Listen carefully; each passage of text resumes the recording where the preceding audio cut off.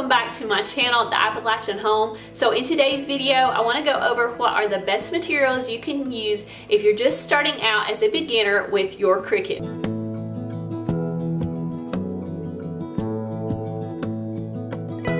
I did a video a while back on what you can do with the Cricut Maker, and I've gotten lots of comments and questions from people who are beginners and are just starting out with their Cricut machines. So I'm going to show you today some of the best materials and tools you can use if you are a beginner, and I'm also going to show you some great projects you can start out right now doing using these materials. I'm also excited to be partnering with Cricut on today's video, and I want to thank them for sponsoring this video and sending me some products that I can share with all of you. So I hope you guys enjoyed today's video. We're going to go ahead and get started with some of these materials that are simple to use if you are a beginner. First, we're going to look at some cardstock, and it's probably the easiest material to work with. Adhesive vinyl is also super simple to use. You simply place it on your mat, cut, weed, and it is ready to use. Sticker paper and printable vinyl are easy and my favorite thing to use. You need a regular printer to print, and your machine will accurately cut around your images using the print and cut feature. Iron-on material is also simple to use. You just load your mat, cut, and weed. Transfer tape is another item that I use a lot. It's great for transferring vinyl decals onto your projects. And I also have some basic Cricut tools for weeding and removing things from your mat and for placing decals.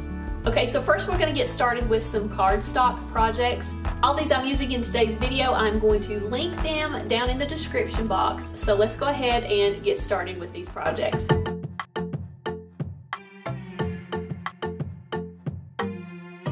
First is this ice cream banner that I found in Cricut's projects. I just used some white and pink cardstock and some of Cricut's deluxe papers to make this banner. You simply place each color on your mat, cut it out, and then move on to the next color, and then I just glued them all together.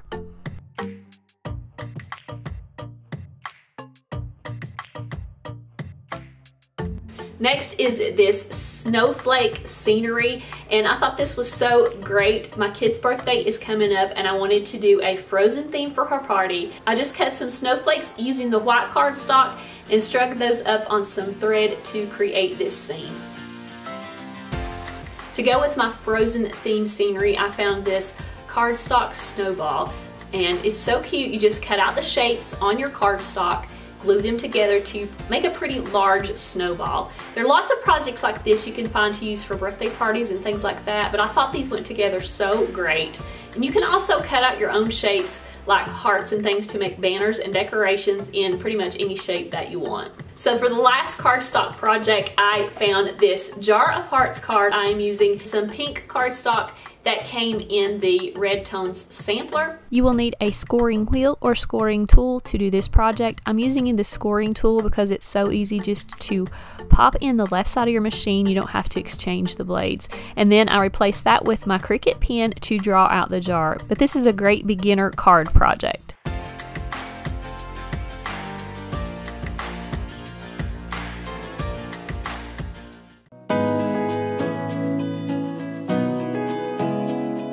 So now we're moving on to vinyl, which is one of my favorite things to use with my Cricut machine. This is so fun. I love to place vinyl on everything. It's just so easy to make. You cut out your shapes, weed them, and place them where you want them to go. Here are some so cute pantry decals that I actually found in Cricut's projects. This is gold vinyl. I'll link it below. And I just cut these out, and I also found some cookie ones and olive oil ones in the same project. So I did use transfer tape on this, and place your transfer tape over your weeded vinyl and use it to transfer your image. I also used white vinyl for this, but on this soap and lotion bottle.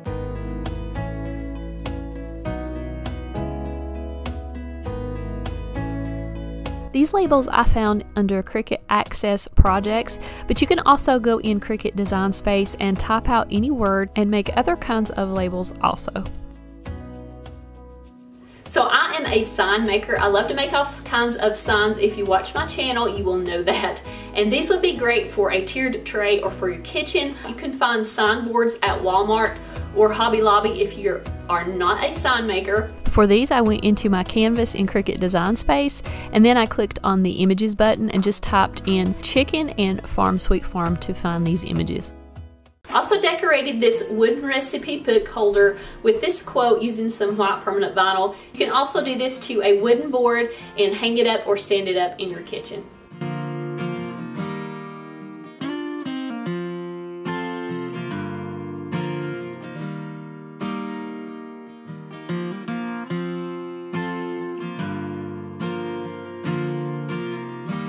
So I know I'm kind of in the kitchen theme today, but when I saw these spice star labels, I just loved them. I had to do them. These are so easy and totally change the look of your pantry or kitchen. And again, I just used some white permanent vinyl.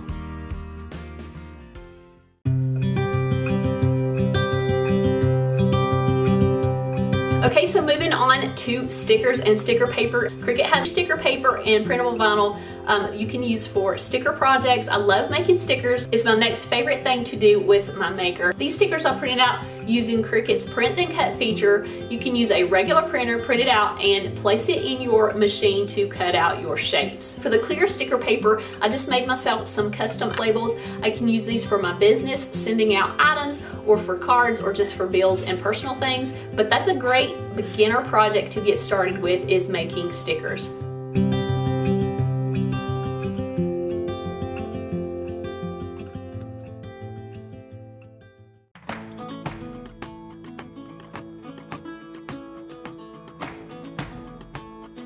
Iron-on projects are not only so easy, but they are so fun. Much like adhesive vinyl, you just simply put your material on your mat, load, cut, and weed.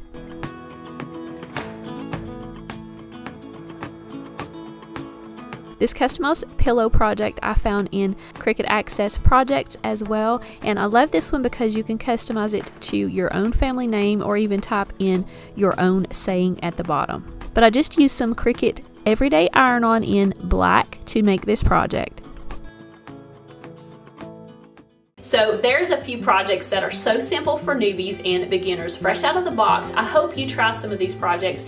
It's great just to jump in there and get started. The more you use your Cricut machine, the more comfortable you will get with it. So I hope you enjoyed today's video. I will leave links to these projects and the materials I used today if you want to try these projects. And again, a special thanks to Cricut for sponsoring today's video. Don't forget to subscribe to this channel for more videos just like this, and I hope to see you guys in the next video.